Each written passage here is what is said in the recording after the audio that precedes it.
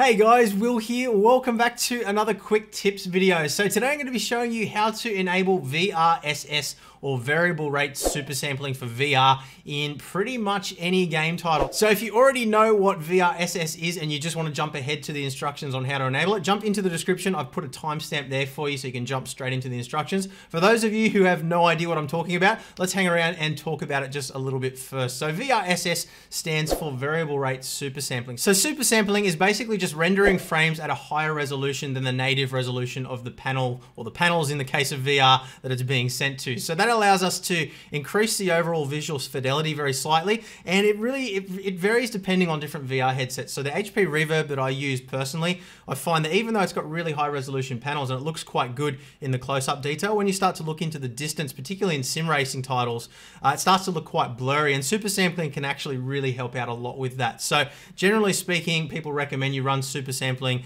above 100%, just to sort of increase that overall visual quality. But that does, of course, come with a performance hit as well. So when you increase the resolution of what's being rendered by your PC, you also increase the load on the PC and therefore affect the overall frames per second as well. So it ends up being a bit of a balancing act between, having the best visual quality you can without sacrificing too much in terms of frame rate. So that is where variable rate super sampling comes in. So that allows us to increase the resolution of just the areas that are in our primary sort of field of view. So when you're using VR, mostly you're moving your head around to sort of look around the scene. You're not moving your eyes quite so much. And a lot of the reason for that is because the optics in the VR headsets themselves aren't all that fantastic a lot of the time. So you end up sort of, you get a blurry image anyway when you look off from the center. So the overall effect of that is that a lot of that additional resolution is actually wasted in terms of super sampling when you look off into your peripheral vision. So what VRSS does is it allows us to render just the areas that we're interested in higher resolution and leave the areas that are in our peripheral vision out, so that we're not increasing the load on the PC as much as we would otherwise, but we're still getting the increased visual fidelity in the areas that are important to us. So with that explained, let's jump into how you actually do it. So at CES 2020, they made a big deal about this being a driver level thing that didn't require any additional code to be implemented by game developers. And that got people really excited, but unfortunately, they do still have a system whereby developers need to submit their applications to Nvidia to have approval. Very similar to what we had with G-Sync years ago. You'll remember you had to have a G-Sync approved monitor to be able to use it, even though technically it could work with any monitor that supported adaptive sync. And later on, they actually enabled it for all monitors that have adaptive sync. So just like with their G-Sync technology, Nvidia are wanting to hold this pretty close to their chest. They're wanting to make sure that games are approved before people sort of get on and try them out, simply because they don't want people coming back and saying that VRSS is garbage because it doesn't work properly with their title. So obviously I can't guarantee that this is going to work well for every single title, but you can enable it for all titles that support DX11 or 12, MSAA and Forward Rendering compatible as well. So as long as you meet that criteria, you can go ahead and enable this. So let's jump in now and I'll show you how to do it. So the first thing that you'll need to do is make sure you're running the most up-to-date Nvidia driver. Drivers that are newer than the 18th of January 2020 should work with this. But yeah, just make sure you're updated to the latest version. You can use GeForce Experience to do it. You can jump on the Nvidia website and download directly if you want to as well. So with the latest driver installed, we're going to right-click on our desktop, click on Nvidia Control Panel. And then we're going to click on Manage 3D Settings. And we're going to go under Global Settings tab. We're going to scroll all the way to the bottom here, and you can see we have Virtual Reality Variable Rate Super Sampling off. So we're going to set that to Adaptive. So click on the drop down, select Adaptive, and then click Apply.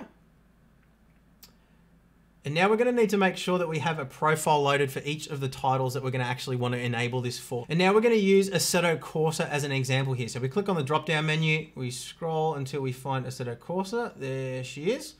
And then if we scroll to the bottom here, we can see it says Virtual Reality Variable Rate Super Sampling not supported for this application. Sad face. So what we'll want to do now is download another little program called Nvidia Inspector. Now I've included a link in the description below to the version that works for this. Any version that's newer than this version should also work, but if you follow that download link in the description, you're guaranteed to get a version that will work. So download that one, extract the little zip file here. You'll be presented with a folder.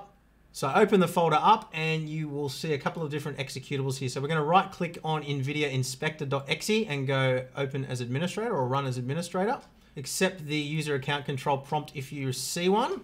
And then you'll be presented with this little window here. So we're going to click on the little NVIDIA logo here next to driver version. So click on that. and you will be presented with this very, very complex looking window here. But don't freak out, it's not too difficult. So we're going to select our Assetto Corsa profile here. Now, I couldn't find an easy way to search through these. There's a lot of titles here, but yeah, just scroll down until you find what you're looking for. There it is, Assetto Corsa. So we'll click on that, and then we're going to scroll all the way to the bottom of the list until we see two values here, 0x00D5E9C6 and 0x00D5E9C7. So we're going to click on the first one, and we're going to change that to 001 at the end. And then we're going to click on the second one. Now, you might find these values vary depending on the title that you're modifying, but the values that you want to set are the same. So regardless of the title, you're going to set 001 in the first one and 002 in the second one. So make sure we've got 002 selected. So 9C6 is 001 and 9C7 is 002. So once you've done that, click on Apply Changes. And then you can go ahead and close off NVIDIA Inspector. It has done its job now. Thank you very much.